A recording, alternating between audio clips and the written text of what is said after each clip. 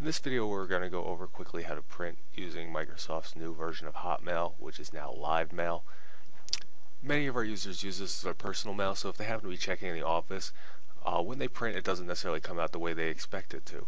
And that is due to how Microsoft changed their usage. Traditionally, when many people went to print using the old version of Hotmail, they would just go to File, Print.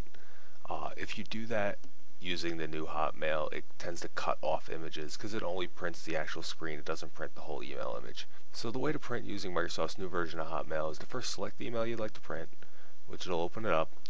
Then on the command bar, look for the three dots, and if you hover over it, you'll see it says More Commands. So click on that, and then you want to print from there. So if you bring up print, it'll actually open up a printable window in the background, and then it'll ask you which printer you'd like to send it to. At that point, select the printer, click print.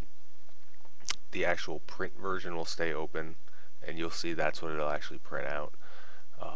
You can go ahead and close that as well, but at that point your document's been sent to the printer and should print out normally.